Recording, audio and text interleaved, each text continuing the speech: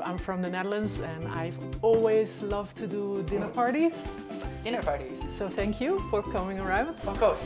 So yeah, when I moved to Yunnan, I got into Yunnan cooking, of course, and then I found this fantastic cookbook by Freedman, and she's this American lady.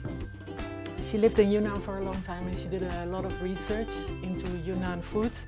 So she has all the food organized by region. So this is an ingredient book of whole Yunnan dishes. Yes. Wow. Okay. In English. So, right. Okay. So what I want to cook today is a classic Yunnan dish. It's called erkuai. Erkuai 炒火腿, right? Yes. So it's Yunnan style rice cakes. It's a traditional Yunnan ingredient. Yes. And you stir fry it, and it's pretty delicious. And the ham also, right?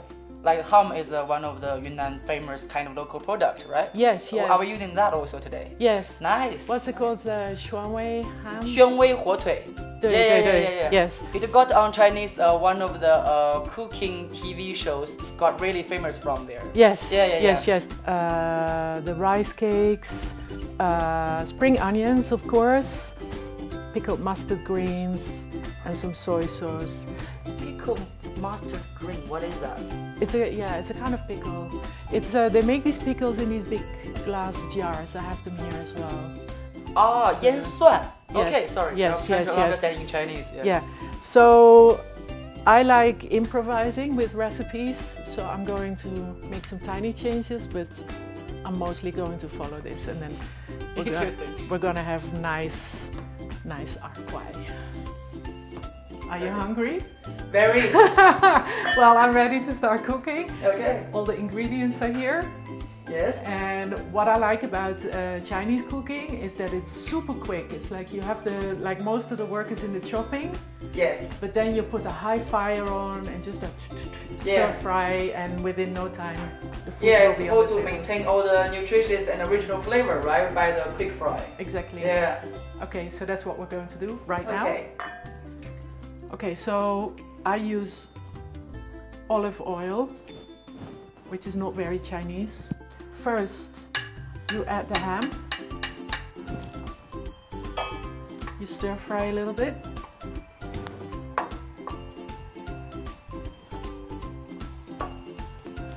The ham is heating up. This is what you want to hear. So now we are going to add the erkuai, and you stir fry them until they are ever so lightly brown. Now we're going to add the chives, so they also get fried a little bit.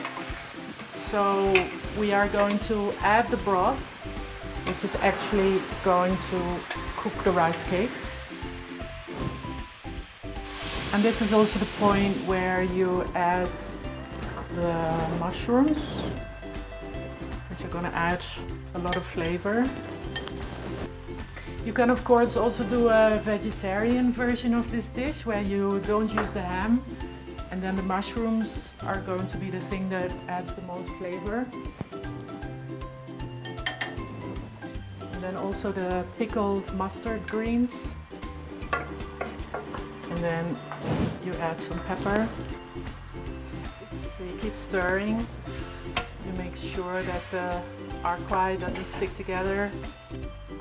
This is not in the recipe book, by the way, but I really like it, and I leave out the soy sauce. That's my own variation of this recipe. We're getting there.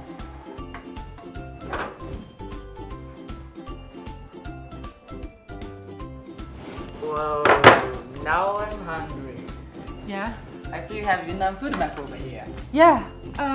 Where is the erkuai? Well, here says Qujing County in Yunnan, they have sticky erkuai dish also. Okay, cool. Yeah. Cool. Wow. Okay, let's eat. It smells good. That mushroom definitely add a really good flavor. Yeah, I can smell that. Okay. Right, let's get started. Enjoy. Thank you.